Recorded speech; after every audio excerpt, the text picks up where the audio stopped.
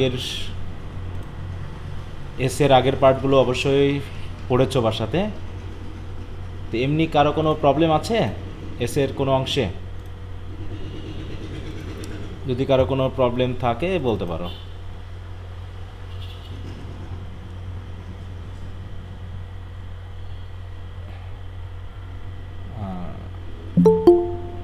আজকে আমরা শেষ করব, তাই না?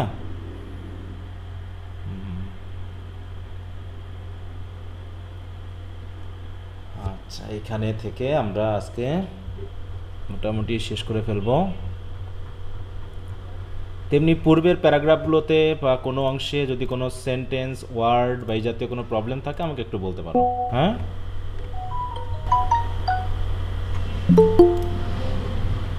কারো কোনো প্রবলেম নাই? বাকিরা সবাই? হ্যাঁ বলো। স্যার এখানে একটা ওয়ার্ড আছে স্যার, পনি, এইটার মানে কি স্যার? পনি? পনি? জি স্যার। হ্যাঁ, আমি একটু দেখাচ্ছি। PONY, পনি বলতে কাকে বোঝানো হচ্ছে? এই যে এই জাতীয় ছোট ঘোড়াকে বোঝানো হচ্ছে পনি। হ্যাঁ, এটা বাংলায় বলে টাট্টু ঘোড়া। টাট্টু ঘোড়া শুনেছো নাম কখনো? জি স্যার।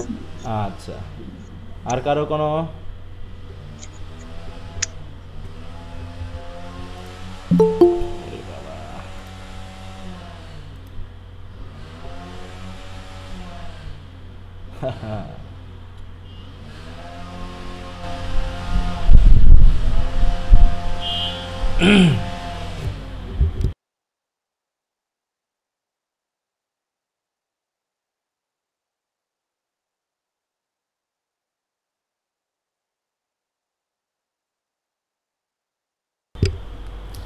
আচ্ছা, তো ঠিক আছে। তাহলে আমরা যে পর্যায়ে ছিলাম সেটা হচ্ছে হাতিটাকে writer has already fired and we have already got that the elephant had been fired for 3 Times. হ্যাঁ, তিনবার তাকে গুলি করা হয়েছে এবং হাতিটা অলরেডি পড়ে গেছে, তাই না? এইখানে শেষে আমরা যেটা পেয়েছি যে পিছনের পা দুটা যেহেতু তার ভেঙে গেছে, মানে শক্তি হারিয়ে গেছে, তাই সে মোটামুটি একদম মানে যখন পড়ে গেছে তখন তার বেলিটা হচ্ছে আমাদের সাইডে, তাই না? এবং এক ধরনের সাউন্ড হয়েছে, বলছে উইথ আ ক্র্যাশ। এবং এমনভাবে সাউন্ডটা হয়েছে যে মানে একটা ঘর ভেঙে পড়ে গেলে বা একটা বড় গাছ পড়লে পারে যেমন মাটি কেঁপে যায়, ঠিক সেই অবস্থায় রাইটার বলছে যে আমি যেখানে শুয়েছিলাম সেখানে পর্যন্ত এর যে শেক বা কম্পন সেটা পর্যন্ত এসেছে। হ্যাঁ, এটা এখানে বোঝানো হচ্ছে। আচ্ছা, তো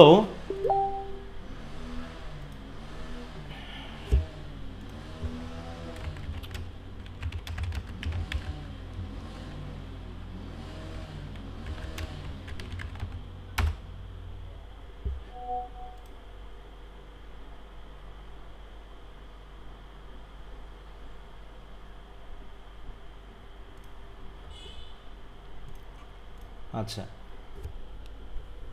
তো যাই হোক, আমরা এবার দেখি পরবর্তী প্যারাগ্রাফটা শুরু করি। আই গট আপ, আমি মোটামুটি উঠে পড়লাম।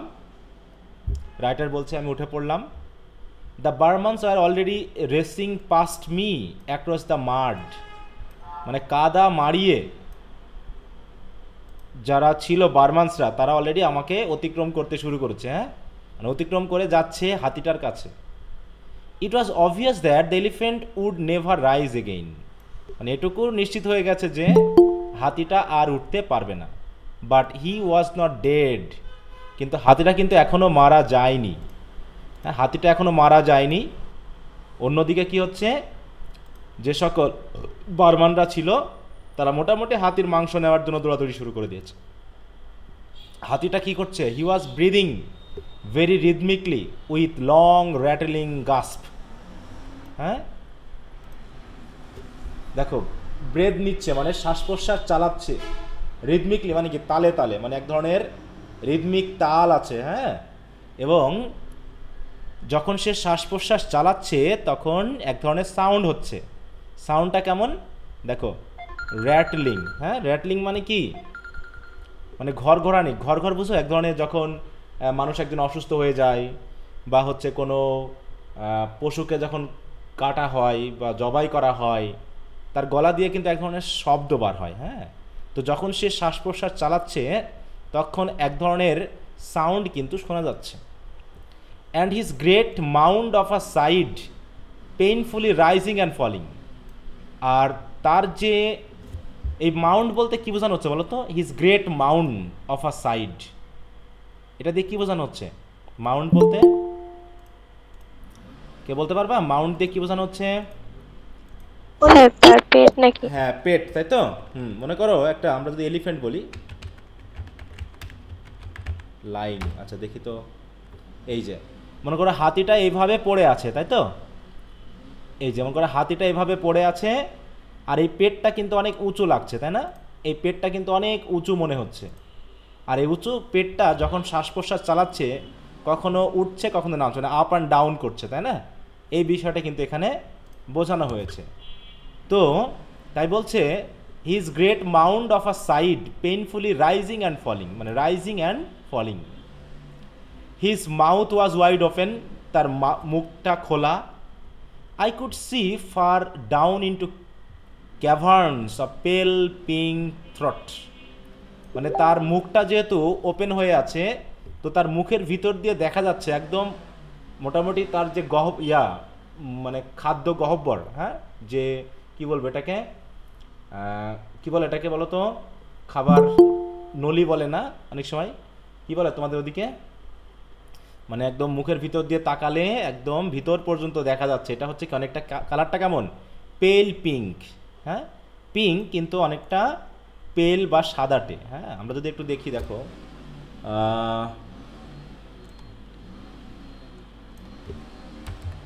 এলিফ্যান্টস,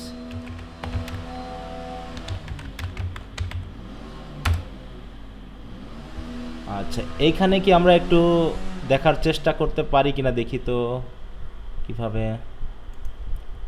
আচ্ছা, তো যা হোক দেখাচ্ছে না। এই যে কালারটা দেখতে পাচ্ছ, কালারটা কেমন হাতির মুখের ভিতরে?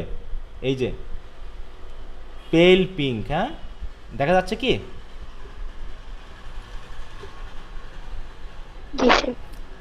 এবং হাতিটার যাই হোক,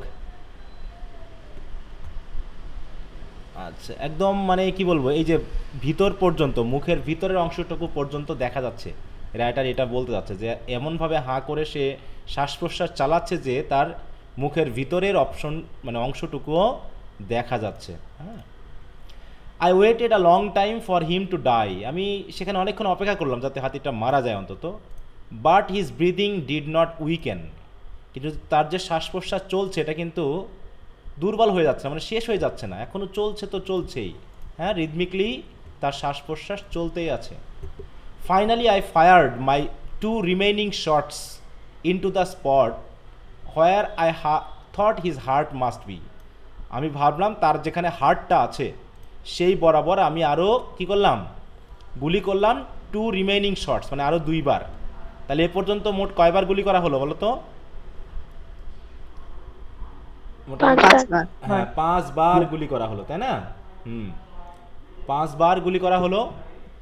the thick blood ওয়েলড out, ওয়েলড out মানে কি? গলগলিয়ে বেরিয়ে আসা। এক ধরনের থিক মানে কি? ঘন এক ধরনের রক্ত। ওয়েলড আউট অফ হিম, বেরিয়ে আসলো তার মুখ দিয়ে। লাইক ভেলভেট, রেড ভেলভেট, হ্যাঁ, মানে লাল বেগুনি কালারের রক্ত তার ওই যেখানে গুলি করা হলো সেখান থেকে গলগলিয়ে বেরিয়ে আসলো। But still he did not die, তারপরও সে মরল না আর কি। হি body did not even jerk when the shorts hit হিম, এমনকি যখন আমি গুলি করলাম তার বডিও একটুও ঝাঁকি দেয়নি, মানে নড়েইনি তার বডি। বরং কি হচ্ছে, the torture breathing continued without a pause, আর বিরতিহীনভাবে তার যে ব্রিদিং সেটা চলছে তো চলছেই। হি ওয়াজ ডাইং, সে মারা যাচ্ছে, তবে ভেরি স্লোলি, ধীরে ধীরে। অ্যান্ড ইন গ্রেট অ্যাগনি, এবং ব্যাপক কষ্ট নিয়ে সে মারা যাচ্ছে। এবং রাইটারের কাছে মনে হচ্ছে but in some world remote from me, হ্যাঁ, সে হয়তো যাচ্ছে এমন একটা পৃথিবীতে বা জগতে যেখানে হোয়ার not even a bullet could damage him further, মানে তার অবস্থানটা এমন একটা পর্যায়ে আটকে আছে, মানে তাই বলছে যে সে মারা যাচ্ছে স্লোলি, সে মরছে না, কিন্তু তার জীবনটা এমন একটা জায়গায় আটকে গেছে, এমন একটা পৃথিবী, মানে এমন একটা অবস্থানে আটকে গেছে যেখানে আমার বুলেট একটুও ক্ষতি তার আর করতে পারবে না, মানে যা ক্ষতি হবার তা হয়ে গেছে, এখন আর গুলি করে কোনো কাজ হবে না, রাইটার বলতে যাচ্ছেন। হ্যাঁ, মানে তার ব্রিদিং চলছে, ধীরে ধীরে চলছে তো চলছেই, কোনোভাবেই তার ব্রিদিং থামছে না, আর সে মরছেও না। এটা একটা যন্ত্রণার মতো কাজ করছে। হ্যাঁ, যে রাইটারের কাছে মনে হচ্ছে এক অদ্ভুত যন্ত্রণা। I felt that I had to put an end to that dreadful noise. আর ওদিকে তো এক ধরনের সাউন্ড হচ্ছে, হ্যাঁ, র্যাটেলিং সাউন্ড। সেই সাউন্ডটাও রাইটারের কাছে মনে হচ্ছে সাউন্ডটাকে খুব দ্রুত বন্ধ করা উচিত, এটাকে ড্রেডফুল মনে হচ্ছে, ভয়ানক সাউন্ড মনে হচ্ছে। ইট seemed dreadful two C the great beast lying দেয়ার। এত বড় একটা প্রাণী এইভাবে পড়ে আছে, এটা দেখতেও ভয়ানক লাগছে। আর হাতিটা কী অবস্থা, পাওয়ারলেস টু মুভ। হাতিটা হয়তো নড়ার মতো শক্তি নেই, ইয়েট পাওয়ারলেস টু ডাই, এমনকি তার মরারও শক্তি নেই।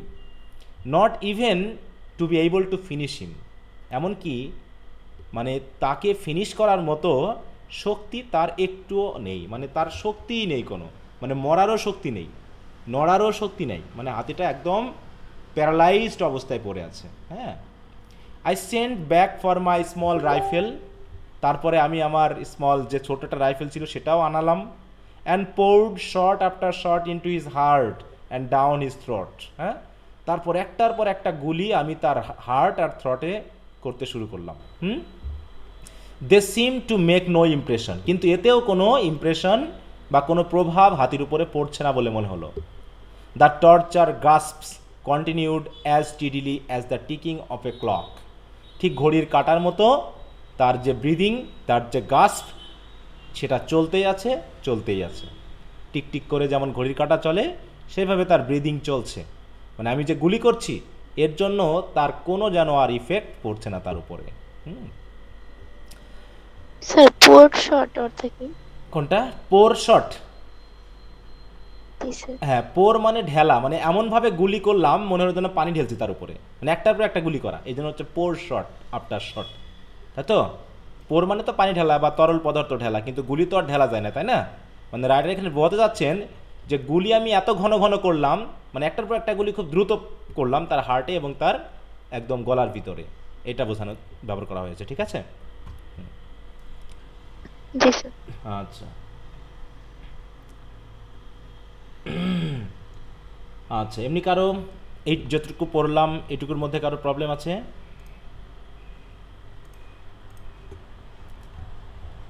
আচ্ছা, প্রবলেম নাই তাহলে। আচ্ছা, কারো সমস্যা?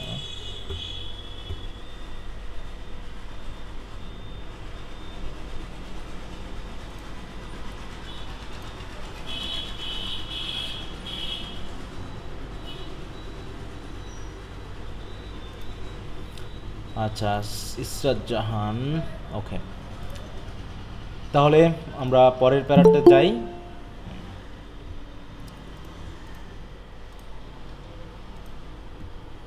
বলছে ইন দ্য এন্ড, শেষ পর্যন্ত, আই কুড নট স্ট্যান্ড, আমি আর দাঁড়িয়ে থাকতে পারলাম না অ্যানি লঙ্গার, মানে স্ট্যান্ড ইট মানে আর সহ্য করা, এরকম আর কি। হ্যাঁ, আমি আর বেশিক্ষণ সহ্য করতে পারলাম না, এই অবস্থায় থাকতে পারলাম না।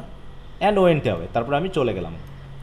আই হার্ড লেটার দ্যাট, পরে আমি অবশ্য শুনেছিলাম, that it took him half an hour to die, মানে রাইটার চলে যাওয়ার পরে আরও কত সময় লেগেছিল হাতিটা মরতে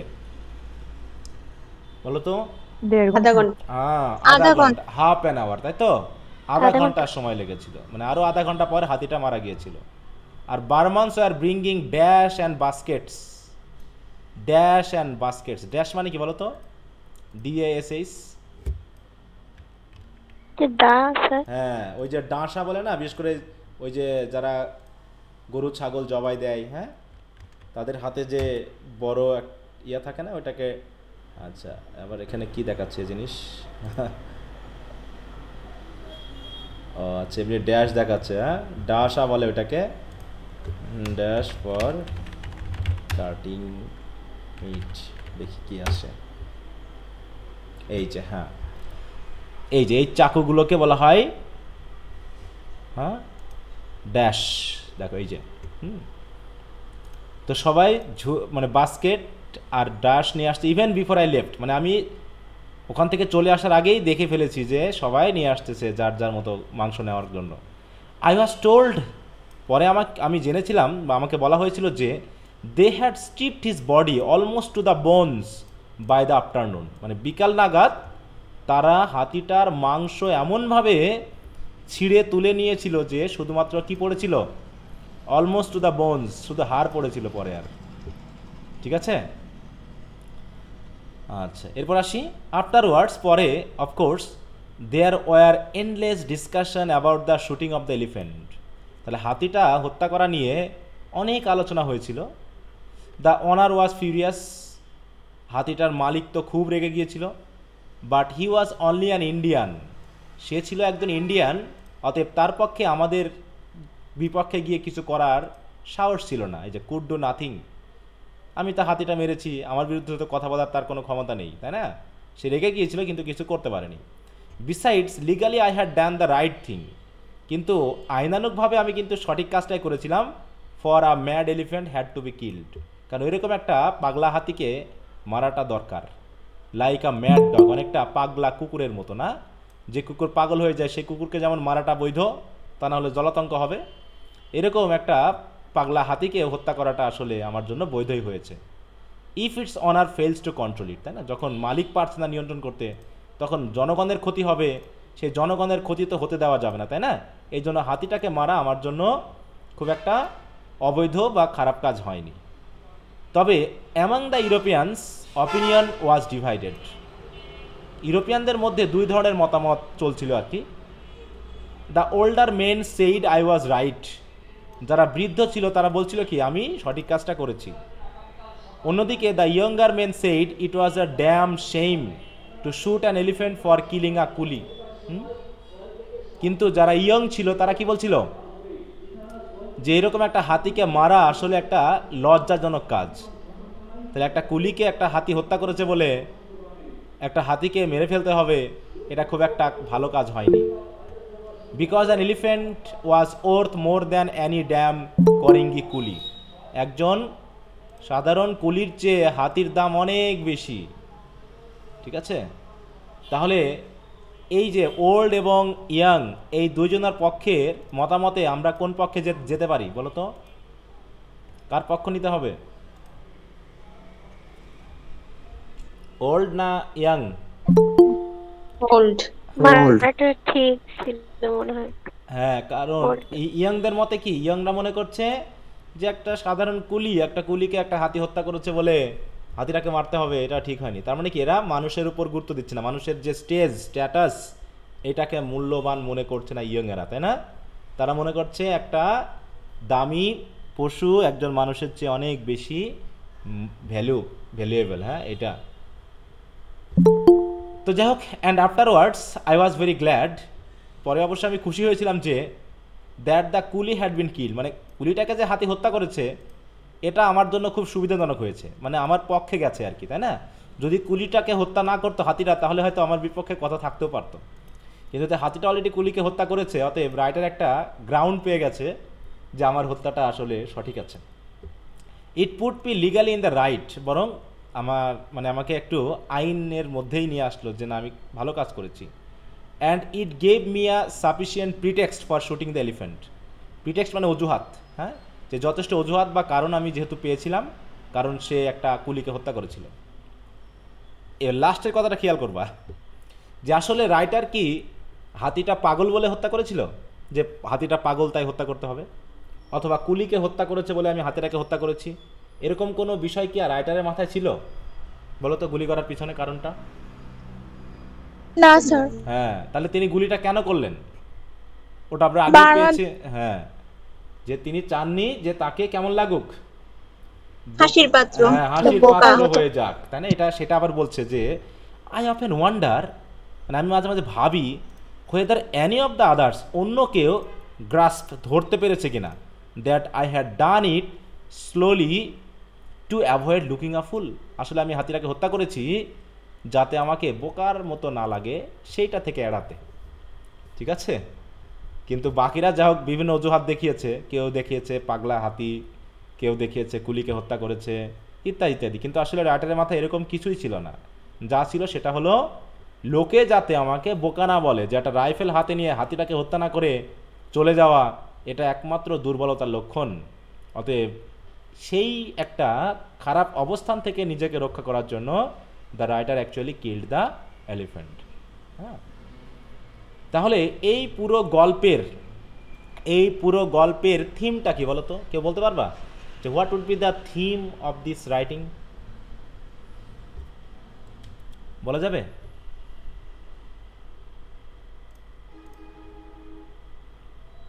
বলো, কেউ একজন বলো শুনি একটু। ইম্পেরিয়ালিজম। ইম্পেরিয়ালিজম তো আছেই, কিন্তু তার সাথে আরেকটু ইম্পেরিয়ালিজমে আমরা নিজের স্বাধীনতা বলতে আসলে কিছুই নেই। হ্যাঁ হ্যাঁ, এইটা হচ্ছে মেল নেটিভ কথা। পিপলদের হ্যাঁ, ইচ্ছার উপরেই আমাদের চলতে হচ্ছে নাকি? কাজ করতে হ্যাঁ, হয়। যে the হলোনেস, actually the theme of the essay is the হলোনেস of the British empire in the Burmese colony, বা এমনি কলোনি আমরা বলতে পারি। এইটা কুলি হয়ে গেল। ও,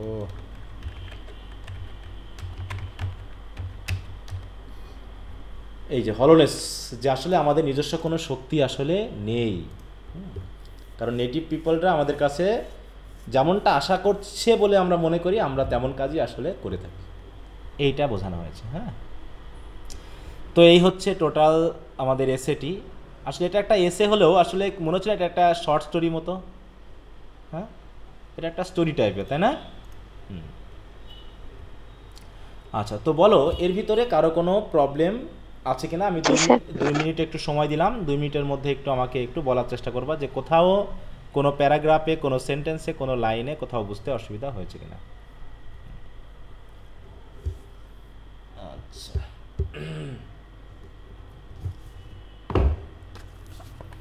তোমাদের কাছে কি বইটা তো আছে নাকি? জি জি স্যার। স্যার।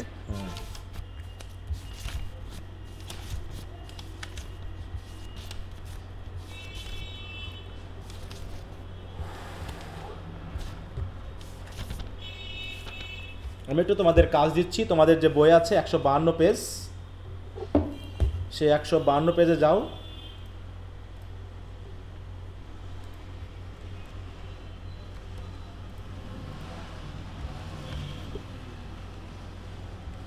পেজ 152, এখান থেকে একটু সামাইটা রিডিং দিয়ে নাও।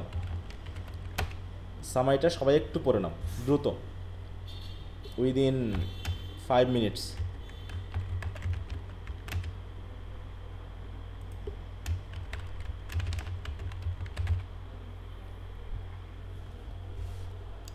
সবাই একটু পড়ে নাও। হ্যাঁ,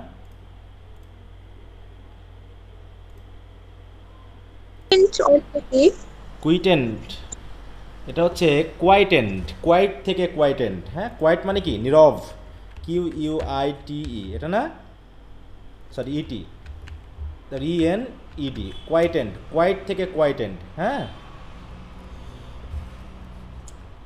মানে কি? শান্ত হওয়া, বা মোটামুটি হ্যাঁ মানে এখানে মানে ওই যে পাগলাটে ভাবটা চলে গিয়ে শান্ত হয়ে যাওয়ার অর্থে এখানে ব্যবহার করা হয়েছে। ঠিক আছে? জি স্যার। হুম। স্যার স্পারিং মানে স্পারিং স্পেয়ার কোন জায়গায় ওটা বলো তো? স্যার ওই যে একদম SPARING দ্বিতীয় প্যারার একদম শুরুর লাইনটার ছেড়ে দেওয়া। হ্যাঁ, sparing the life of an animal. হ্যাঁ, স্পেয়ার করা, স্পেয়ার মানে কি? ছেড়ে দেওয়া। এইটা থেকে এসেছে স্পেয়ারিং। স্যার ওই লাইনটা একটু বলেন। Orwell felt like sparing the life of the animal and letting it go away. মানে অরওয়েলের কাছে মনে হলো, ফেল্ট লাইক মানে মনে হওয়া, যে সে হাতিটাকে ছেড়ে দিবে, মানে হাতিটার লাইফটাকে ছেড়ে দিবে, মানে তাকে আর হত্যা করবে না এবং তাকে যেতে দিবে আর কি। লেট ইট গো অ্যাওয়ে মানে কি তাকে চলে যেতে দিবে, মানে কোনোভাবে তার কোনো ক্ষতি করবে না, এরকম আর কি বিষয়টা।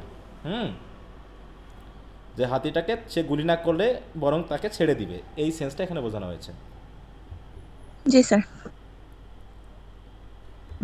স্যার হ্যাঁ বলো।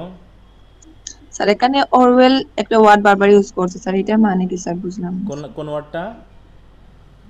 Orwell sir. ওহো, অরওয়েল তুমি জানো না, রাইটার রাইটারের নাম জর্জ অরওয়েল। George Orwell. এই যে প্রথমে পড়োনি তুমি, প্রথম লাইনে তো দেওয়া আছে, the essay shooting an elephant deals with the personal experience of the author George Orwell, তাই তো?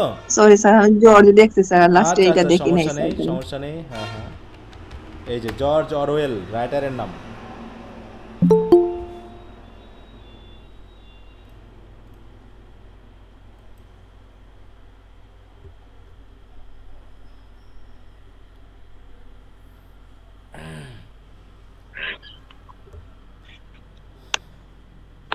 আচ্ছা, সবাই কি শেষ করেছি?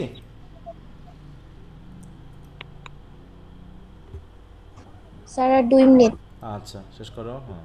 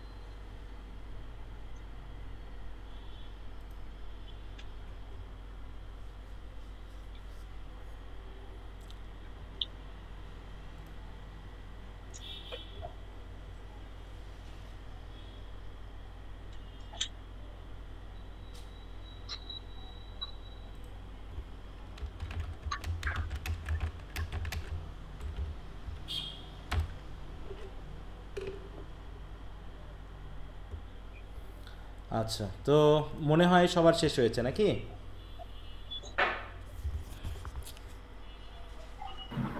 স্যার কোয়ার্ড অ্যান্ড যে রিডিকিউলড নাকি, এটার অর্থ কি স্যার?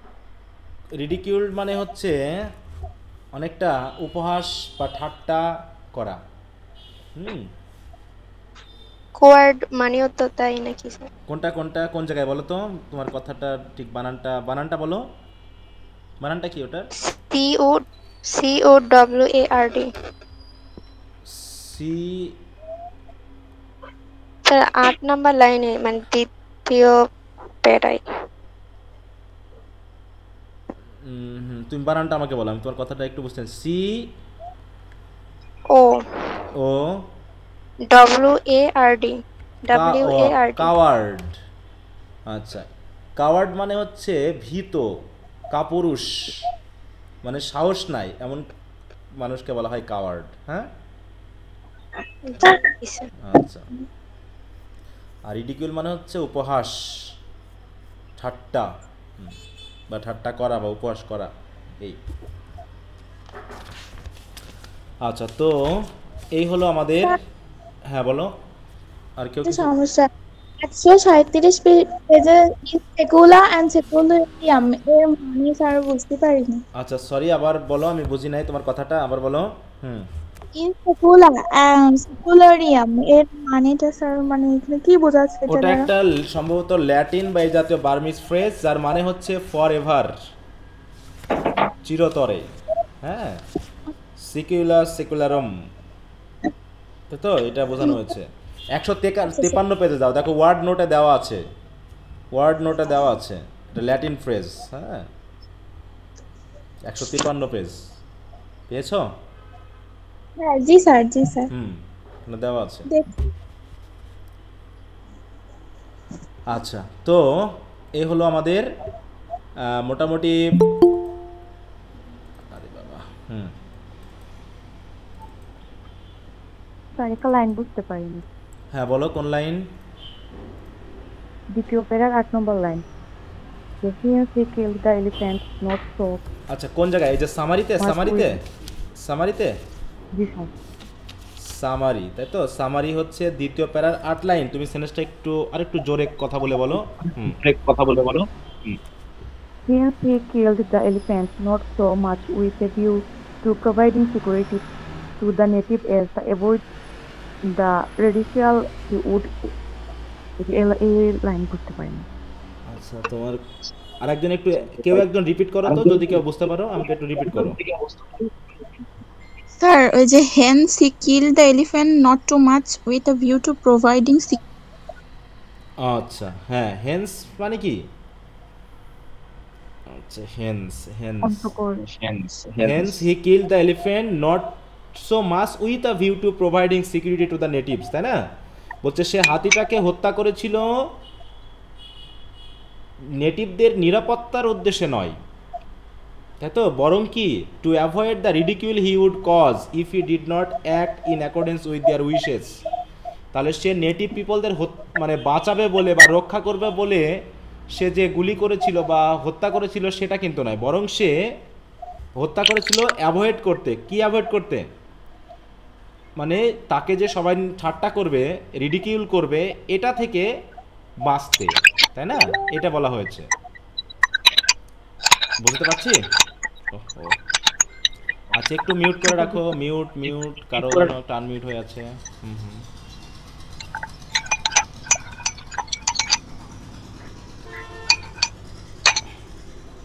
আচ্ছা, তো যদি বলছে সে যদি if he did not act in accordance with their wishes, যদি সে ওই নেটিভ পিপলদের ইচ্ছা অনুযায়ী কাজ না করত, তাহলে তারা যে তাকে রিডিকিউল করতো, এই রিডিকিউল থেকে নিজেকে বাঁচাতেই সে হাতিটাকে হত্যা করেছিল। সে হাতিটাকে হত্যা করেছিল নিজেকে হাসির পাত্র না করতে, এইটাকে বোঝানো হয়েছে এখানে, ঠিক আছে?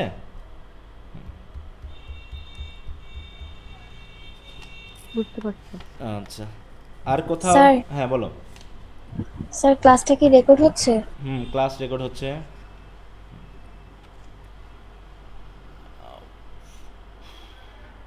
আচ্ছা, আর কেউ কিছু বলবা? না হলে আমরা একটু প্রসঙ্গ চেঞ্জ করি। স্যার সামারির 8 নম্বর লাইনে একটু প্রবলেম আছে। হ্যাঁ বলো। Out of curiosity two witness, এই লাইনটা বুঝিনি স্যার। কোথায় কোথায় কোথায়? Out of curiosity two witness. How how how, আমি এখনো সেন্টেন্সটা বুঝি নাই, তুমি আমাকে একটু বলো, আবার ভালো করে বলো। Seeing him a big crowd of people assembled, এইটার পরে sir out of curiosity two witness, এই লাইনটা বুঝিনি। Seeing him a big crowd of people assembled out of curiosity to witness the event of the shooting of the elephant. Out of curiosity two witness, এটার মানে বুঝিনি sir. Curiosity মানে কি বলো তো? কৌতূহল। হ্যাঁ, কৌতূহল বশত। যে সিং হিম, তাকে দেখে, তাকে দেখে মানে ওই রাইটারকে দেখে, a big crowd of people assembled মানে জড়ো হওয়া, অসংখ্য জনগণ জড়ো হলো কৌতূহল বশত, টু উইটনেস মানে কি? দেখা। কি দেখা? The event of the shooting of the elephant. তাহলে কৌতূহল বশত হাতিটা হত্যা করার যে ঘটনা বা ইভেন্ট, সেটাকে দেখার জন্য অসংখ্য লোক এক জায়গায় অ্যাসেম্বলড বা জড়ো হয়েছিল, ঠিক আছে? জি স্যার।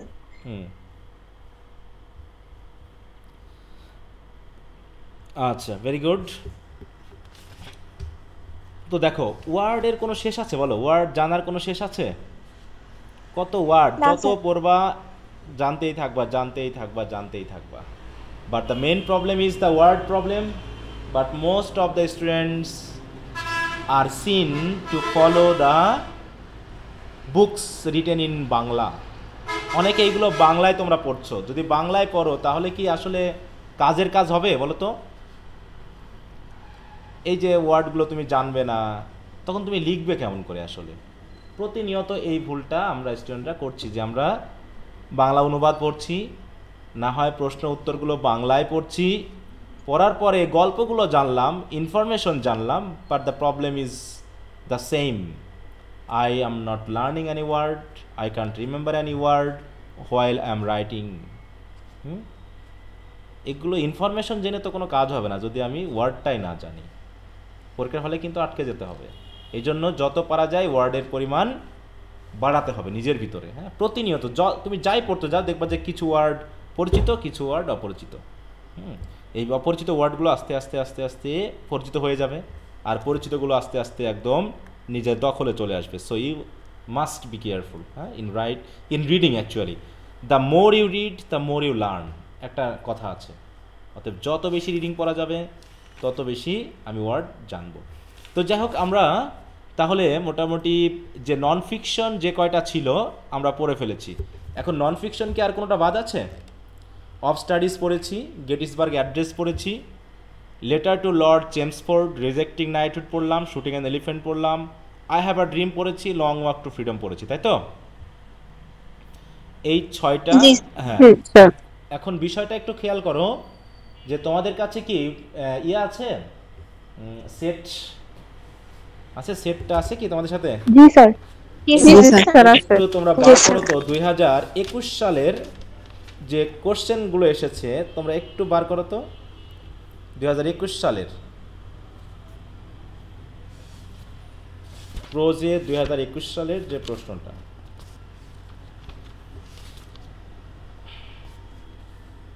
জি স্যার, বের করেছি। দেখো ব্রড কোশ্চেনগুলো একটু দেখো তো, যে আমাদের নন ফিকশন থেকে কোনটা কোনটা এসেছে। আমরা যদি একটু দেখি নন ফিকশন থেকে কয়টা এসেছে। প্রথমটা এসেছে, why did Orwell decide to shoot the elephant at last. দেখো খেয়াল করো যে অবশেষে অরওয়েল কেন হাতিটাকে গুলি করার সিদ্ধান্ত নিল। কেন গুলি করার সিদ্ধান্ত নিল ওইটাকে এক্সপ্লেন করতে হবে, তাই তো? নিজেকে যাতে বোকা বা ঠাট্টা না করে লোকজন, এই জন্য। তাহলে এটা হলো শুটিং অ্যান এলিফ্যান্ট থেকে আসছে। Discuss ম্যান্ডেলাস thought about taking his country forward, এটা এসেছে কোত্থেকে? লং ওয়াক টু ফ্রিডম থেকে। তারপরে এসেছে কোথা থেকে? তারপরে হচ্ছে মার্টিন লুথার কিং এর ড্রিম থেকে এসেছে না? Consider Martin Luther king, I have a dream. Sir কত সালে কোশ্চেন? 2000, ও সরি আমি 2020 দেখছি, সরি 2021 না? হ্যাঁ, আচ্ছা 2021। আচ্ছা 2021-এ দেখো আমি যেটা ইয়া করছিলাম, 2021-এ হচ্ছে 13 নম্বর কোশ্চেনটা এসেছে কোথা থেকে? Letter to Lord Chelmsford rejecting knighthood, এটা 21 থেকে এসেছে, তাই তো? 21-এ এসেছে। এরপর হচ্ছে গেটিসবার্গ অ্যাড্রেস এসেছে 21-এ।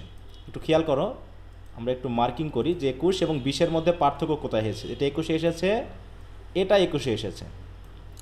এবার হচ্ছে মার্টিন লুথার কিং এর আই হ্যাভ আ ড্রিম 21-এ এসেছে। বেকনের অফ স্টাডিজ 21-এ এসেছে। আর কাউকে তো পাচ্ছি না এখন এই মুহূর্তে। আচ্ছা যাও, পাইনি। তাহলে এখানে থেকে এসেছে 4টা থেকে, তাই না? Of studies, Gettysburg address, rejecting knighthood R I have a dream. আচ্ছা এবার আমরা যদি 20-এ দেখি, 20-এ কোথা থেকে এসেছিল দেখি আমরা একটু। 20-এ এসেছিল কোথায়? একটু সরি, 20-এ এসেছে শুটিং অ্যান এলিফ্যান্ট, তাই না? Shooting an elephant. তারপর হচ্ছে লং ওয়াক টু ফ্রিডম। তারপরে এসেছে কোথায়? I have a dream. I have a dream, এটা একটু খেয়াল করলাম। Of studies R of studies এটা গেল 2020-এ। 2019-এ কি ছিল দেখি আমরা একটু। আমরা এই কালারটা দিই। হ্যাঁ 2021 গেল, 2019-এ এসেছে কি? Shooting an elephant. 2019-এ shooting an elephant এসেছে। তারপরে ফ্রান্সিস বেকন এসেছে। তারপরে রবীন্দ্রনাথের এটা এসেছে। তারপরে হচ্ছে গেটিসবার্গ অ্যাড্রেস এসেছে, তারপর হচ্ছে শুটিং অ্যান এলিফ্যান্ট এসেছে। আবার সরি বিতে দেখছি কেন, sorry sorry sorry sorry sorry আমি সিতে যার দিয়ে বিতে দেখছি। আচ্ছা আচ্ছা আচ্ছা আচ্ছা বেকন এসেছে, শুটিং অ্যান এলিফ্যান্ট এসেছে, আর হচ্ছে গেটিসবার্গ অ্যাড্রেস এসেছে, তাই না? সরি এটা কি Martin Luther king, I have a dream. তাহলে আই হ্যাভ এ, কালারগুলো সব উল্টাপাল্টা হয়ে গেল। তাহলে আই হ্যাভ এ ড্রিম এসেছে শেষেরটা 17 নম্বর, তারপরে হচ্ছে এলিফ্যান্ট আর হচ্ছে বেকন, এই তিনটা এসেছে 2019-এ। তো দেখো মোটামুটি কোনটা থেকে কোশ্চেন প্রায় আসছে বলো তো? Of studies. হ্যাঁ অফ স্টাডিজ থেকে কিন্তু ছাড়েনি খুব একটা, হ্যাঁ বড় কোশ্চেন অফ স্টাডিজ থেকে আছেই। আমাদের এখানে টোটাল কিন্তু সরি বলো, আমরা খেয়াল করব আই হ্যাভ এ ড্রিম আর হচ্ছে অফ স্টাডিজ, এই দুইটা থেকে বেশি আসছে। I have a dream, of studies, আর এদিকে হচ্ছে মনে করো একটা মানে একটা লিঙ্ক আছে, হ্যাঁ যেমন হচ্ছে Gettysburg address, I have a dream এবং long walk two freedom. Long walk two ফ্রিডমটা মানে একবারই এসেছে নাকি? এই 3টা সালের ভিতরে আমরা একবার পেলাম যে লং ওয়াক টু ফ্রিডমটা এসেছে। তাহলে I have a dream, shooting an elephant, of studies, আর একটা হচ্ছে গেটিসবার্গ অ্যাড্রেস। এই 4টা যদি আমরা এখান থেকে মনোযোগ দিই তাহলে এখান থেকে 2টা কোশ্চেন মিনিমাম আমরা পাবো, ঠিক আছে? মিনিমাম 2টা কোশ্চেন আমরা এখান থেকে পেয়ে যাব। এখন তারপরে ফিকশন থেকে আমরা এরকমভাবে ইয়া করব যাতে আমাদের বেশি পড়তে না হয়, হ্যাঁ মানে যেগুলো মোটামুটি ইজি হবে নিজের কাছে এবং সহজে আমরা লিখতে পারবো। যেমন শুটিং অ্যান্ড এলিফ্যান্ট, এটা অনেকটা স্টোরি টাইপের না, এটা কিন্তু অনেকটা গল্প টাইপের, এখান থেকে কিন্তু তুমি অনেকখানি লিখতে পারবে, তাই না? তারপর হচ্ছে আই হ্যাভ আ ড্রিম, যেটা এখান থেকে কিন্তু অনেক কথা বলা আছে, এখান থেকে কিন্তু অনেকখানি আমরা বড় করতে পারবো। কিন্তু অফ স্টাডিজ এবং গেটিসবার্গ অ্যাড্রেস থেকে এখান থেকে একটু বড় করা মানে কঠিন হয়ে যাবে, তাই না? কারণ গল্পগুলো একটু মানে বিশেষ করে অফ স্টাডিজটা, এখানে তো এসেটা একদম কনজেস্টেড ছোট, এখান থেকে আমাদের কয়েকটা কোশ্চেন আছে যে কোশ্চেনগুলো ঘুরে ফিরেই আসে। তো আমি আলাদা করে তোমাদেরকে নন ফিকশনের উপরে অলরেডি পার্ট এ এবং পার্ট বি এর কোশ্চেন এরিয়াগুলো আমি শেয়ার করেছি, আর পার্ট সিটা আমি হয়তো আজকে বা কালকের মধ্যেই দিয়ে দিব। তাহলে নন ফিকশন থেকে তোমরা তোমাদের যেগুলো ভালো লাগছে তার ভিতর থেকে যে কোনো 4টা সিলেক্ট করবা, যে কোনো 4টা ব্রড পড়ার জন্য। ব্রিফ কিন্তু সবগুলো থেকে পড়তে হবে, ব্রিফ 6টা থেকেই পড়তে হবে, মানে সবগুলো থেকে আমরা ব্রিফ পড়বো যাতে আমরা মিনিমাম 8টা ব্রিফ কোশ্চেন কমন পাই। হ্যাঁ শর্ট আমরা মোটামুটি একটু বাছাই করে পড়বো, কিন্তু ব্রডের জন্য আমরা যে কোনো 4টা প্রোজ মানে নন ফিকশন আমরা এখান থেকে নিব, যার যেটা সুবিধা মনে হয়। তো এখান থেকে 4টা যদি আমরা সিলেক্ট করি তাহলে কোন 4টা সিলেক্ট করলে ভালো হবে বলো দেখি, তোমরা একটু খেয়াল করো কোন 4টা ভালো হবে, একজন বলো, তোমরা একটু মতামত দাও।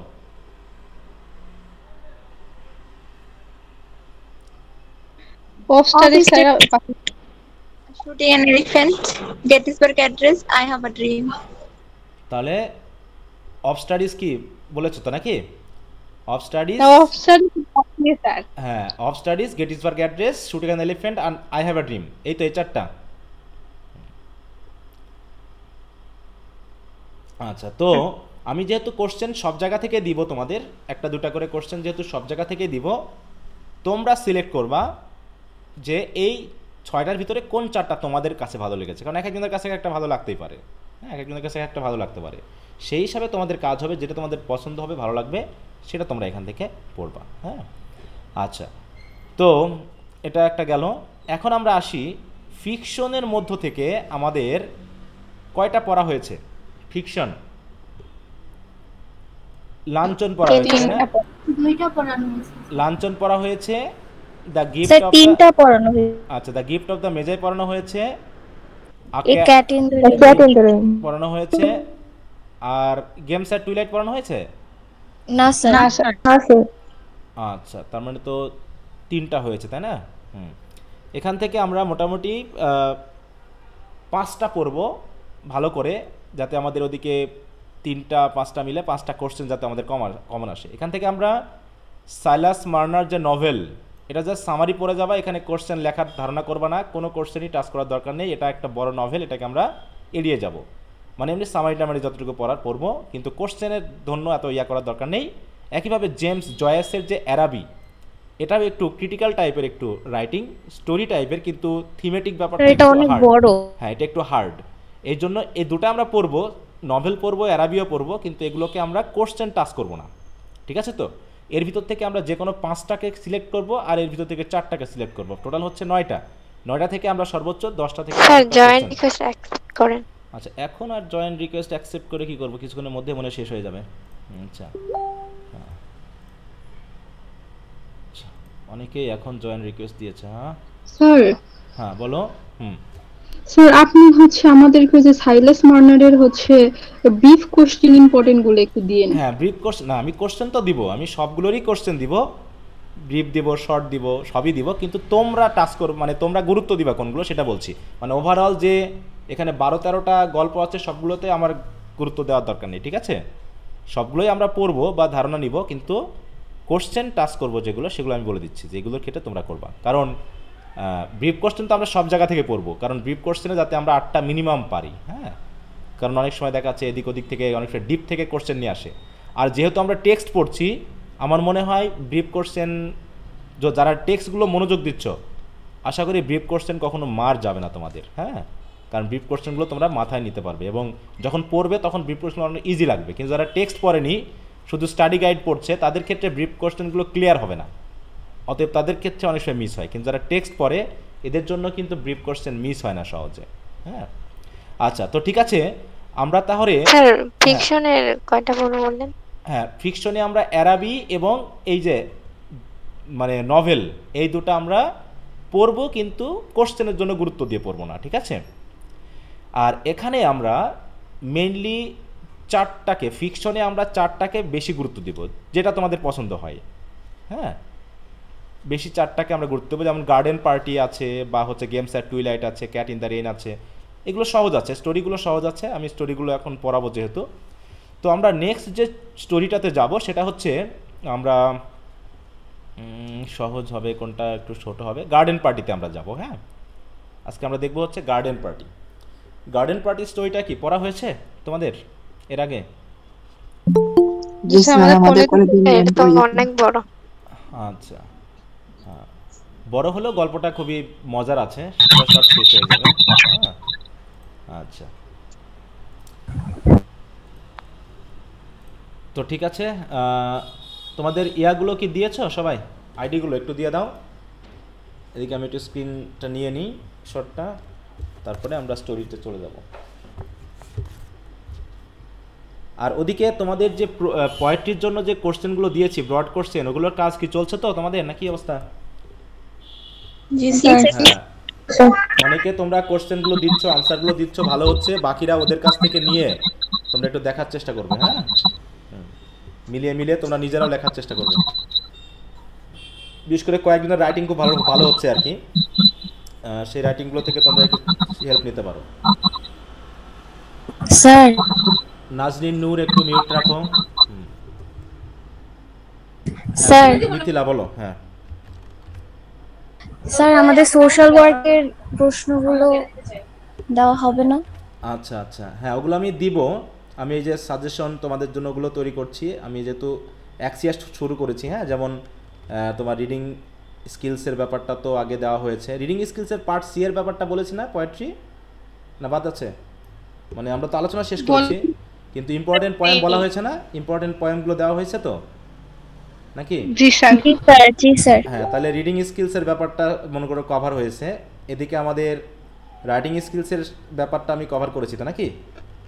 স্যার রাইটিং স্কিলে যে লেটার অনেকগুলো দিতে চাইছিলেন, ও পার্ট সি বাদ আছে না?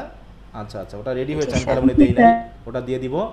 এরপর পোয়েট্রি দেওয়া হয়েছে, এরপর প্রোজটা আমি এই যে সাথে সাথে দিয়ে দিব, এভাবে ধারাবাহিকভাবে আমি দিয়ে দিব। তারপরে একদিক থেকে পড়া চলবে, এদিকে পরীক্ষা চলবে, এদিকে পড়া চলবে, ঠিক আছে? এইভাবে কিন্তু একটা প্রেশার এখন নিতে হবে, ব্যাপক পড়তে হবে।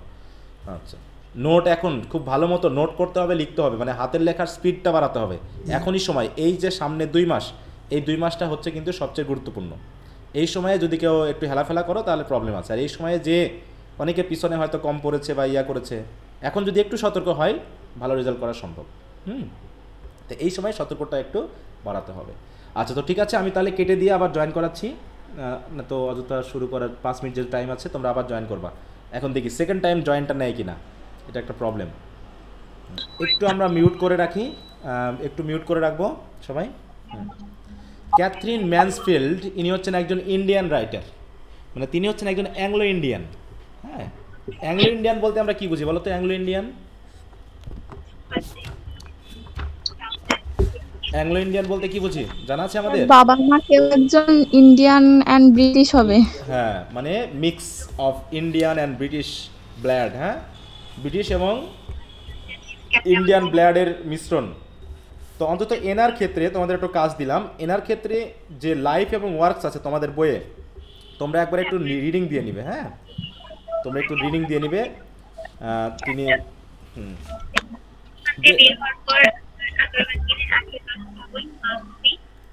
সরি, মিউট করে রাখো, মিউট কারো। আচ্ছা, তামুস লাইফস্টাইল, এটা কার নাম বলো তো? তোমার নাম কি এখানে? কার নাম এটা? জি স্যার, আমার নাম তানিয়া আহমেদ সোহানি। আচ্ছা আচ্ছা, সোহানি, তাই তো?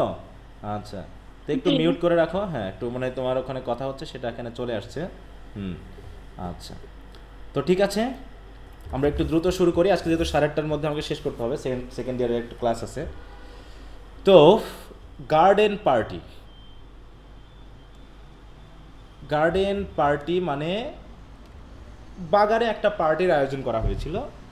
সেই পার্টির মাধ্যম দিয়ে একটা বিশেষ ইনসাইট আমরা পাবো আর কি। হ্যাঁ, ইনসাইট বা একটা বিশেষ দর্শন বা এক ধরনের বিশেষ শিক্ষা বা লেসন আমরা পেতে যাচ্ছি এই গল্পটার মাধ্যমে। হ্যাঁ, তো গল্পটা অধিকাংশই আমাদের যেহেতু ইন্ডিয়ান একজন রাইটার, অতএব এখানে আমরা আমাদের ইন্ডিয়ান পরিবেশ পাবো আর কি। হ্যাঁ, যে ভারতীয় উপমহাদেশে পারিবারিক বা ফ্যামিলিগত ব্যাপারটা কেমন, ঠিক আছে? তো সেইগুলো আমরা এখানে কিন্তু কিছুটা হলেও দেখতে পাবো। আচ্ছা, সরি, আমি কোনটা বলছি? সরি, এটা হচ্ছে তানা, আমি একটু মিস করেছি। সরি, আমি গেমস অ্যাট টুইলাইটের কথা বলছি, দেখছো? হ্যাঁ, আমি মিস করে ফেলছি। অ্যানিটা দেশের কথা আমি ক্যাথরিন ম্যানসফিল্ড দিয়ে চালাচ্ছি, তাহলে হবে? আচ্ছা, সরি, এটা না, আসলে তানা একজন। আচ্ছা, তো এখানে আমরা দেখব হচ্ছে হাই এবং লো সোসাইটির মধ্যে যে একটা কনফ্লিক্ট বা দ্বন্দ্ব, ধনীরা কিভাবে গরিবদেরকে ছোট করে, হ্যাঁ, তাদের সাথে মিশতে চায় না, তাদের থেকে দূরত্ব বজায় রাখে। এমনকি ছোট বাচ্চাদেরও কিন্তু আমরা কি করি, অনেক সময় গরিব যে সকল পরিবার রয়েছে তাদের যে সন্তান রয়েছে তাদের সাথে খেলতে দিই না, তাদের বাড়িতে যেতে দিই না, এরকম একটা বিষয় কিন্তু আমরা এখানে দেখব। এবং বিশেষ করে একটা ছোট্ট বাচ্চার, হ্যাঁ, তার যে চিন্তা ভাবনা, তার যে আদর্শ, তার যে কথাবার্তা, গরিবদের প্রতি তার যে একটা ফিলিংস, তার যে একটা ভালোবাসা, সেই বিষয়টা আমরা এখানে দেখব।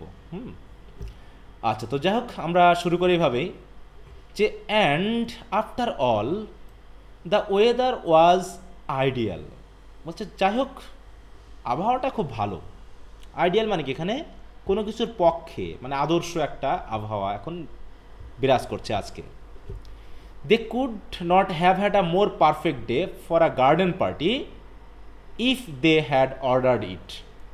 বলছে যদি তারা অর্ডার করতো তাহলে হয়তো আজকের মতো পারফেক্ট ডে কখনো গার্ডেন পার্টির জন্য আর পেত না।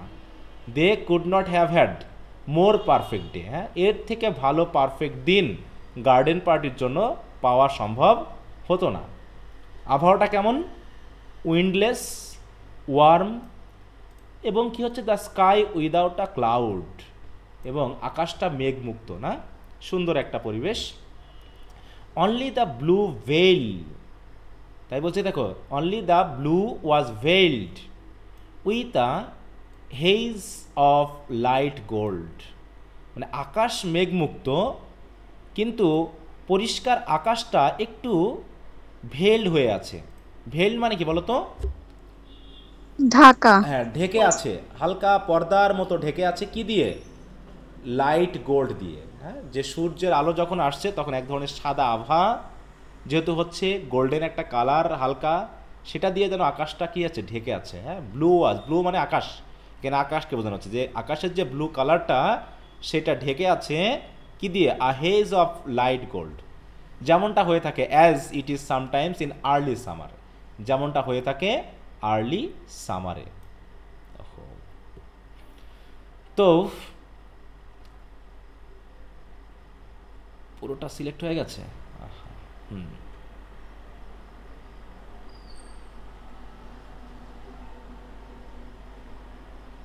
রোটেট, রিফ্রেশ, আচ্ছা যাও, আন্ডু নাই।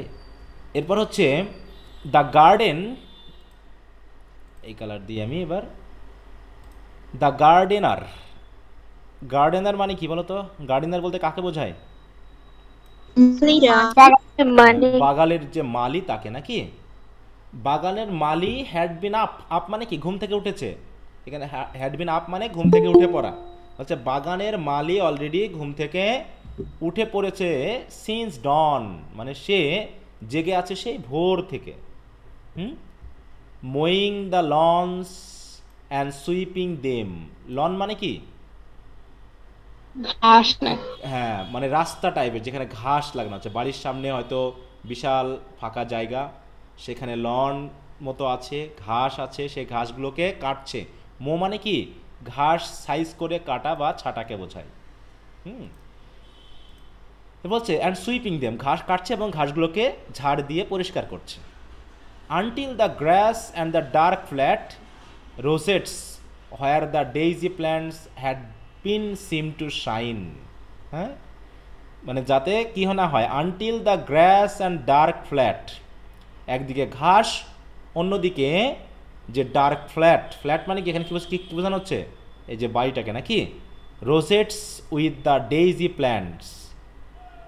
হ্যাঁ, dark flat রোজেটস where the daisy plants had been seem to shine. আহারে কি হচ্ছে বারবার। হ্যাঁ, তাহলে যাতে কিনা হয়, মানে ঘাসগুলো কাটছে, ঝাড়ু দিচ্ছে, যতক্ষণ না পর্যন্ত মনে হচ্ছে যে ঘাসগুলো বেশ উজ্জ্বলভাবে শাইন করছে, বা যে ডার্ক ফ্ল্যাট যে রোজ সিডসগুলো আছে সেইগুলো, যেখানে বিশেষ করে ডেইজি প্ল্যান্ট আছে, এখানে কিছু ফুলের নাম আসবে, সেইগুলো যতক্ষণ না শাইন করছে, হ্যাঁ যতক্ষণ না মনে হচ্ছে শাইন করছে, মানে উজ্জ্বলভাবে দেখা যাচ্ছে, ততক্ষণ পর্যন্ত সে একটু পরিষ্কার কার্যক্রম চালাচ্ছে আর কি।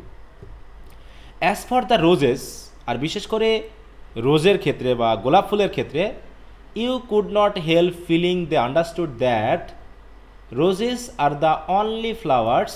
কি ব্যাপার, হঠাৎ করে এরকম হয়ে যাচ্ছে কেন?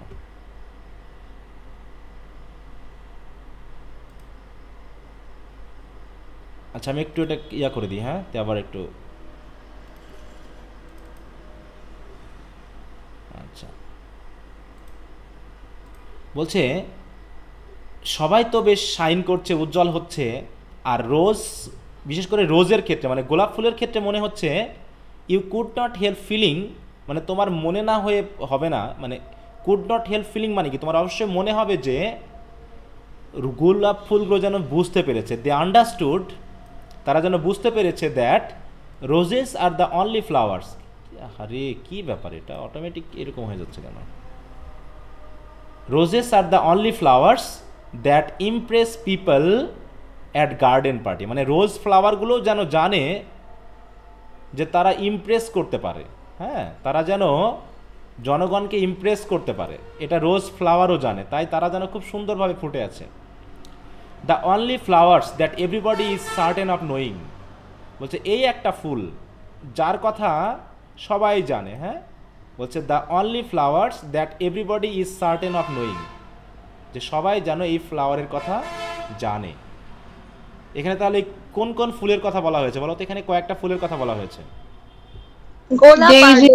হ্যাঁ, ডেইজি ফুলের কথা বলা হয়েছে, রোজের কথা বলা হয়েছে, আরটা দেখি,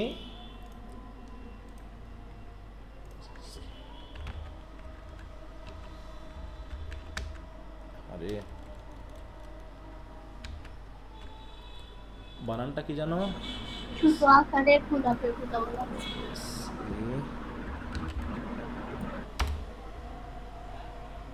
এই যে এই ধরনের কিছু ইয়া আছে। হ্যাঁ,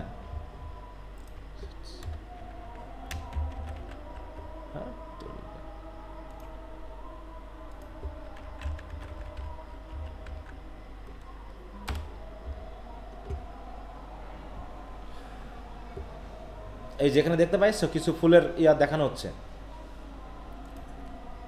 এই যে আচ্ছা। তো যাই হোক, hundreds, yes literally hundreds had come out in a single night, মানে গোলাপ ফুটেছে কত, একদম শত শত গোলাপ ফুল ফুটেছে, হান্ড্রেডস, হ্যাঁ। The green bushes board down, আর সবুজ যে ঝোপ তারাও যেন কি করছে, বো ডাউন করছে, মানে কি মাথা নত করছে, কার কাছে, এই গোলাপ ফুলের কাছে। হ্যাঁ, মনে হচ্ছে যেন অ্যাজ দো, মনে হচ্ছে যেন they had been visited by arc Angeles, হ্যাঁ, যে বিশাল কোনো অ্যাঞ্জেল বা হচ্ছে স্বর্গীয় যারা ফেরেশতা তারা যেন ভিজিট করেছে, আর মানুষ যেমন তাদের সামনে মাথা নত করে, এই গোলাপ ফুলের সামনে এই ঝোপগুলো, সবুজ ঝোপগুলো যেন মাথা নত করছে। তো এটা হচ্ছে আমাদের সেটিং গল্পের। Breakfast was not yet over, এখনও ব্রেকফাস্ট শেষ হয়নি। Before the main came to put up the মার্কি, বলছে ব্রেকফাস্ট এখনও শেষ হয়নি, সকালের নাস্তাই শেষ হয়নি, অথচ মানুষেরা এসেছে মার্কি স্থাপন করতে। পুট আপ মানে কি, স্থাপন করা বা লাগানো। মার্কি মানে কি জানা আছে? তাবু।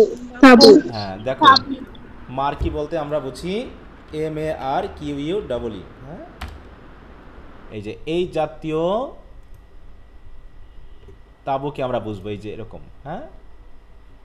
এখন যেমন বিয়ে বাড়িতে বা বিভিন্ন অনুষ্ঠানে এইভাবে মার্কি স্থাপন করা হয়, খাওয়া দাওয়ার আয়োজন করা হলে পারে, হ্যাঁ, এগুলো হচ্ছে মার্কি। আচ্ছা, তো এবার বলছে where do you want the মার্কি put mother, তাহলে কেউ একজন তার মাকে জিজ্ঞাসা করছে যে মার্কিটা কোথায় স্থাপন করা হবে। এখন মাদার বলা হয়েছে, এখন কে যে কার সাথে কথা বলছে তা কিন্তু আমরা জানি না। এখনো কি আমরা কোনো ক্যারেক্টারের নাম পেয়েছি এ পর্যন্ত? হ্যাঁ, তো বলছে my dear child it's no use asking me, বলছে ডিয়ার চাইল্ড আমাকে জিজ্ঞাসা করে কোনো কাজ হবে না। I am determined to leave everything to you children this ইয়ার, বলছে এবছরের প্রোগ্রামের জন্য আমি সব কিছু তোমাদের হাতে ছেড়ে দিয়েছি। হ্যাঁ, আই অ্যাম ডিটারমাইন্ড মানে আমি ভেবেছিলাম যে আমি তোমাদের হাতে ছেড়ে দিব, অথবা আমি ছেড়ে দিয়েছি, তোমাদের যেখানে খুশি তোমরা মার্কি স্থাপন করতে পারো। Forget I am your mother, ভুলে যাও যে আমি তোমাদের মা। Treat me as an honoured guest, অতএব আমাকে সবসময় তোমরা গেস্ট বলে মনে করবে, ঠিক আছে? তো আমাকে মনে করার দরকারই নেই আমি তোমাদের মা, আর আমাকে কোনো কিছু তোমরা জিজ্ঞেস করতে আসবে, আমাকে কোনো কিছুই জিজ্ঞাসা করার দরকার নেই, ঠিক আছে? আচ্ছা, সেভ দিয়ে দিলাম, আরে কপাল। তো যাই হোক, আমাকে গেস্টের মতো আচরণ করবে। বাট মেঘ could not possibly go and supervise the man, তাহলে মেঘ একটা নাম আমরা পেলাম, তাই না? MEG, প্রথমে একটা নাম পেয়েছি, কিন্তু তার সাথে তার সম্পর্ক কি আমরা এখনও জানি না। তো দেখি, পরে আমরা জানি। মেঘ could not possibly go and supervise the main, যেহেতু লোকগুলো এসেছে অতএব মেঘের পক্ষে সম্ভব না সম্ভবত সে গিয়ে তাদেরকে সুপারভাইজ করবে। কারণ কি, she had washed her here before breakfast, কারণ সে অলরেডি নাস্তার আগেই তার চুলগুলোকে সে ওয়াশ করেছে। And she sat drinking her coffee in green টারবেন, সে এখন সবুজ একটা টারবেন মাথায় দিয়ে কফি ড্রিঙ্ক করছে, অতএব তার পক্ষে সুপারভাইজ করতে যাওয়া সম্ভব না। টারবেন মানে কি বলো তো? হ্যাঁ, অনেক সময় করে না মেয়েরা, বিশেষ করে চুল শুকানোর জন্য, তাই না? ওই যে তোয়ালে মানে ইয়া করে আর কি, ভাঁজ করে মাথায় দিয়ে রাখে, এই যে এরকম আর কি। হ্যাঁ, বিশেষ করে মেয়েরা গোসল করার পর বা চুল ভেজানোর পরে এই যে এইভাবে দিয়ে রাখে, হ্যাঁ, এইটাকে বলা হচ্ছে টারবেন। তাহলে গ্রিন একটা টারবেন সে মাথায় দিয়ে বসে বসে কফি পান করছে। With a dark wait curl stamped on ইস চিক, আর দুই গালে কি হচ্ছে? With a dark wait curl, dark wait curl দিয়ে কি বোঝাচ্ছে? কালো চুলগুলো কার্ল করে চুল। স্ট্যাম্পড অন ইস চিক মানে মাথার কালো চুল তার গালে এসে পড়েছে, মানে একদম স্ট্যাম্পড হয়ে যেন লেগে আছে, মানে ভেজা চুল যেহেতু। তার গালে লেগে, মানে সে এখন আসতে পারবে না। মূল কথা হলো মা বলছে যে মেঘের পক্ষে গিয়ে লোকগুলোকে দিক নির্দেশনা দেওয়া সম্ভব না, কারণ সে এখন ব্যস্ত। সে তার চুল ধুয়েছে, সে এখন কফি পান করছে বসে বসে। হ্যাঁ, অন্যদিকে জোসি দ্য বাটারফ্লাই, সে তো হচ্ছে বাটারফ্লাই, উড়ে বেড়ায় সবসময়। Always came down in a silk petticoat and a kimono jacket. দেখো, মানে সে তো সবসময় দৌড়ে বেড়ায়, পরে আছে কি always came down in a silk petticoat and kimono jacket. Kimono jacket কেমন দেখতে? কিমোনো জ্যাকেট এই পরে সে সবসময় দৌড়ে বেড়ায়, কিমোনো।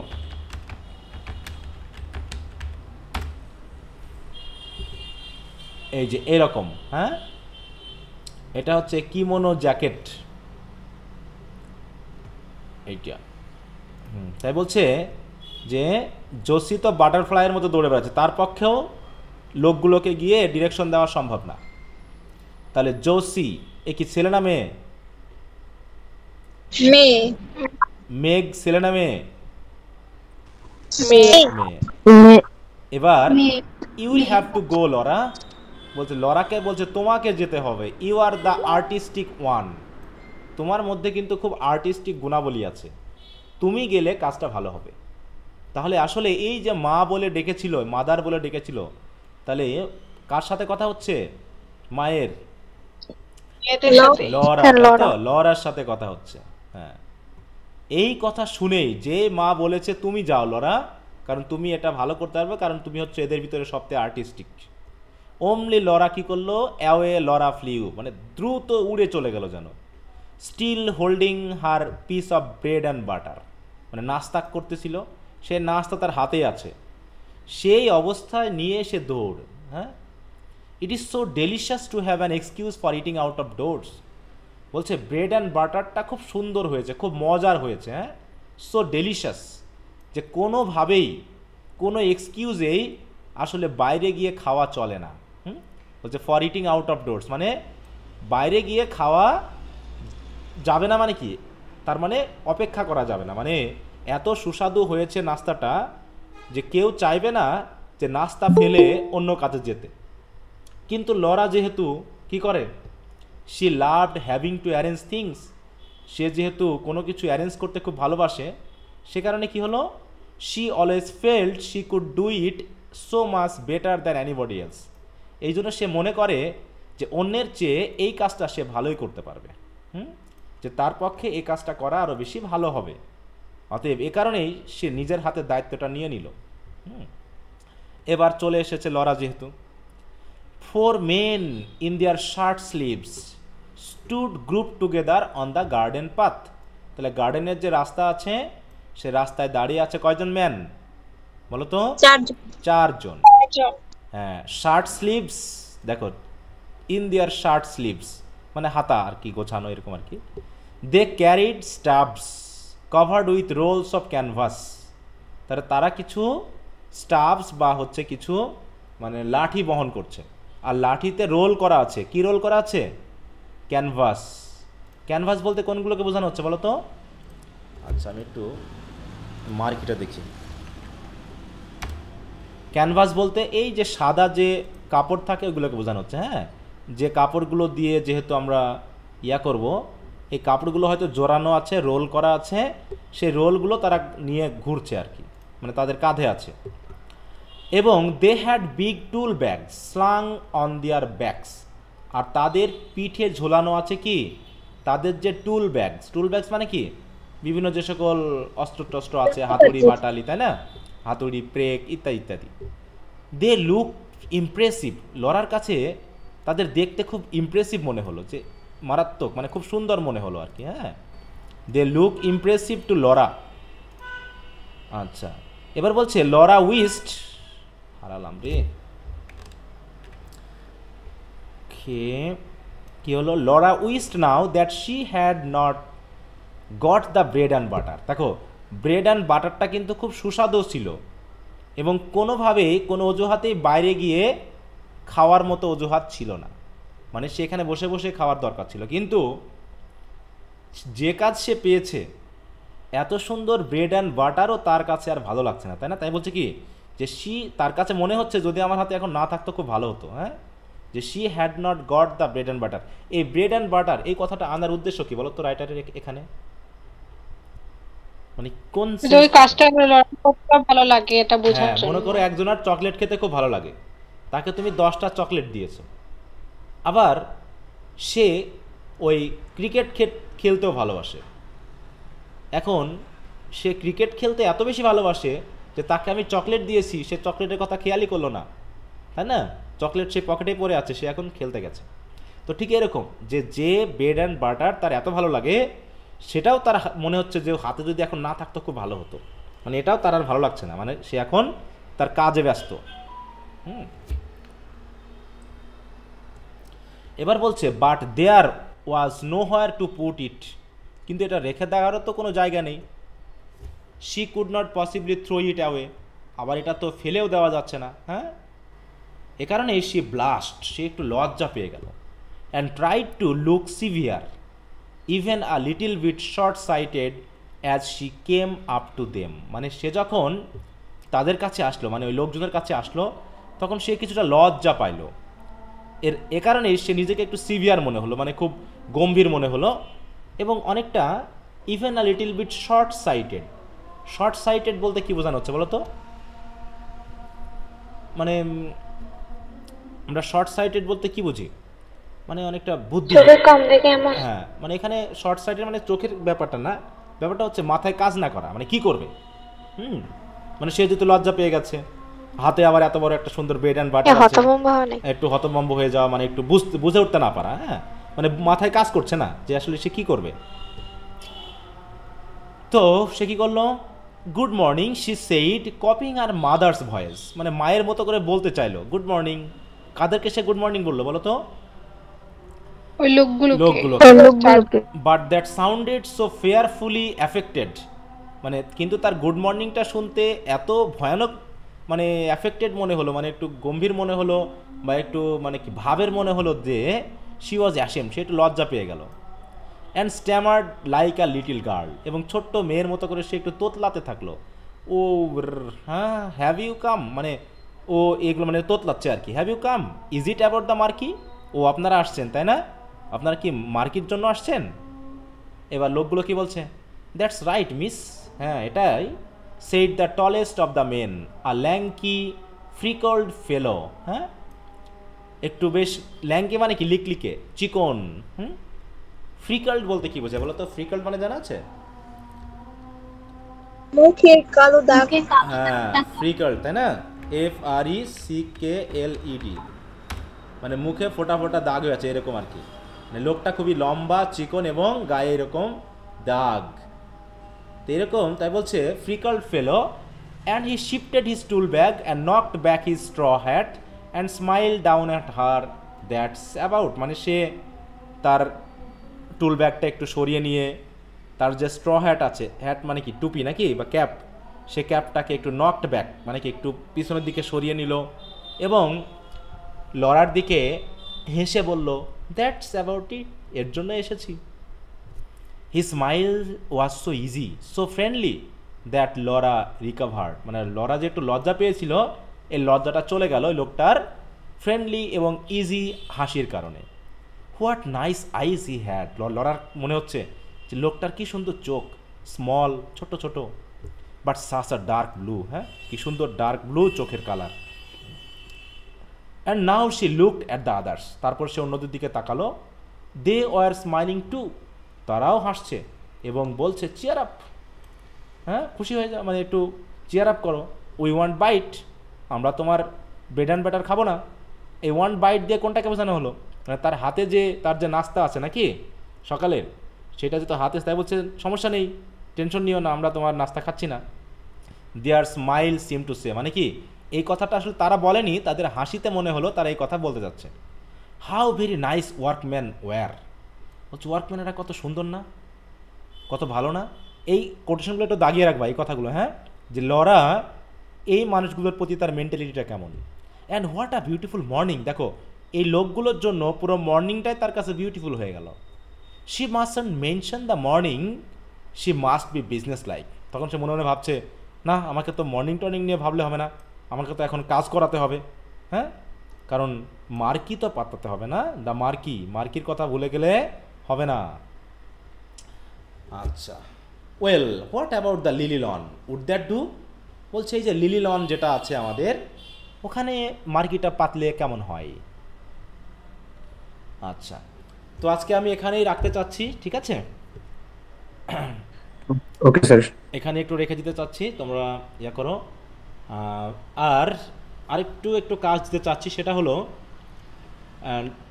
আচ্ছা, তোমাদের কি পোয়েট্রির জন্য যে ব্রড কোশ্চেন দিয়েছি এর পাশাপাশি যদি আমি কিছু ব্রিফ কোশ্চেন প্রোজ থেকে দিয়ে দিই, তোমাদের কি চাপ হয়ে যাবে?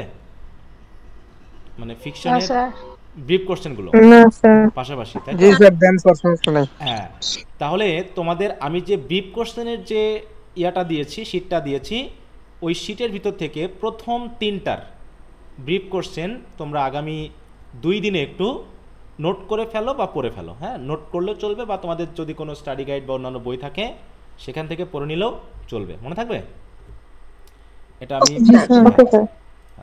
স্যার শুধু 2টা কোশ্চেন কি স্যার? হ্যাঁ, যেহেতু আমি এদিকে তোমাদের কোশ্চেন এইগুলো দিয়েছিলাম, এগুলো তোমরা কাজটা আশা করি করছো।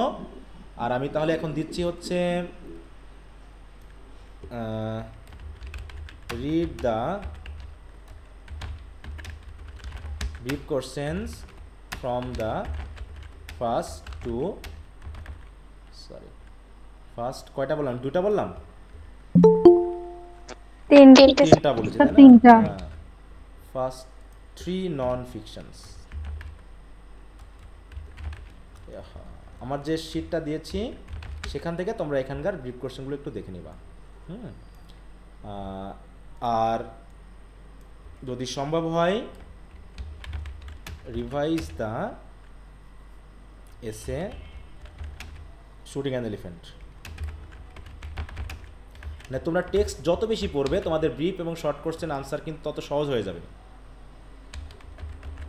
এটা একটু রিভাইজ দিবে। হ্যাঁ, আর আমরা তো পড়ছি এদিকে দ্য গার্ডেন পার্টি। আচ্ছা, তোমাদের এই ব্রড কোশ্চেনের জন্য টাইম কয় তারিখ পর্যন্ত দেওয়া ছিল? 20 তারিখ। আচ্ছা, 20 তারিখ পর্যন্ত। তাহলে এটাকে একটু গুরুত্ব দাও। এগুলো তোমরা, আমি যেহেতু দিয়েছি, তোমরা ধাপে ধাপে পড়তে থাকো, কিন্তু এই কোশ্চেনগুলো একটু বেশি গুরুত্ব দিবে, ঠিক আছে? এগুলো শেষ করে ফেলো। হ্যাঁ, আচ্ছা, এমনি আর কারো কোনো কথা আছে? স্যার বলো। একটা কোশ্চেন ছিল। হ্যাঁ বলো। স্যার আমাদের ব্রিফ কোশ্চেন যেগুলো 1 নম্বরের, হ্যাঁ হ্যাঁ, ওগুলোতে কি মানে লেখার পরে একে এক দিয়ে দেয় নাকি আর নাম্বার কাটে? না, এখানে 1 মার্ক কাটার কোনো হাফ মার্ক বলে কোনো মার্ক হয় না, বুঝতে পেরেছো?